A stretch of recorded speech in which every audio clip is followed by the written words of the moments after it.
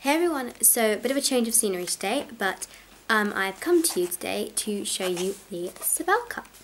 So before I start this video, I'd just like to say thank you to the Sibel Cup company for agreeing to send me a sample of their cup.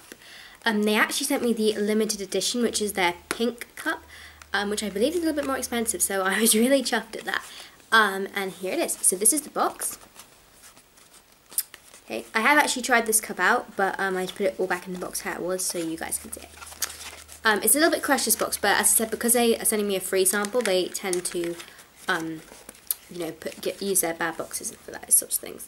So that, and then this is the instruction. It comes in some different languages. I'm not even going to attempt to say them this time because I seem to always get them wrong. But that one and that one, yeah.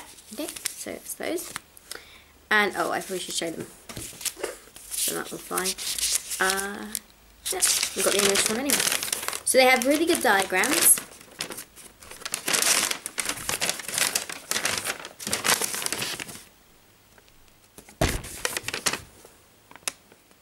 Okay, so those are the instruction leaflets. So just basically tell you what to do with your cup, so you're not going to be on your own with cups like that. And then this is the cup itself. Now it comes in this really cool latex bag, I think. It's exactly the same material that those swimming hats are made out of, you know, the stretchy ones. Really cool and shiny stuff. It's very different. I haven't seen a pouch like that before, so thumbs up for originality to them. So here is the Sibel cup. See, it's a bright kind of fuchsia pink. Or magenta. I don't actually even know the colours of that. It's a bright pink, basically.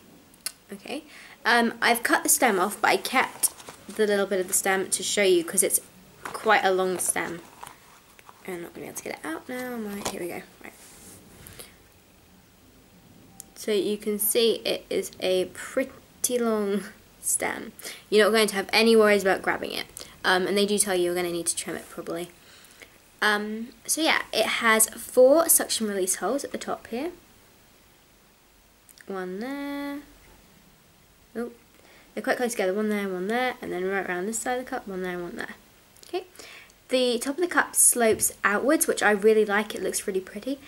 And it's a bellish shaped cup, but it's also quite straight, so it works perfectly for my body shape because that is exactly the shape I need. Most of the cups that are this sort of shape work really well for me, and I have tried it out on a dry run. I had no issues with this cup, which is really something. And I should just say before I go any further, I am not sponsored by any of these cup brands, or any of the brands at all. I just basically contact them and ask them if they would be happy for me to do a review on their cup, and would they be willing to send me a sample. And Sibel cup were, and other cup brands were. But I'm not going to talk about them because this is their video. So the cup itself has these kind of ridges going down. There's 4 of them actually, and it doesn't have any grips on the bottom, but these ridges help you to actually grab the cup, I found, so that works well. So when I inserted it, I used my fold I always use, which is the 7-fold, like this. Bit of lubricant. I inserted it like that. Now with all of my cups, what I do is I put it inside, and I actually just pull it down a little bit, and then push it back up, and it usually opens up really easily after I've done that.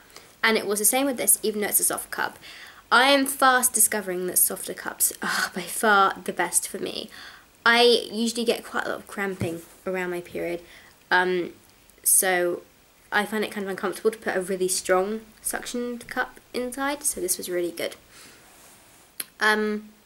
Yeah, if you have any questions on the Sibel cup, then please feel free to ask. I believe this is the small, and I believe it holds 20 mils of fluid. I'm not entirely sure what the diameter is across here, but I would imagine it's about 40 or 41 millimeters. It's not overly thick. Okay, so that's the Sibel cup.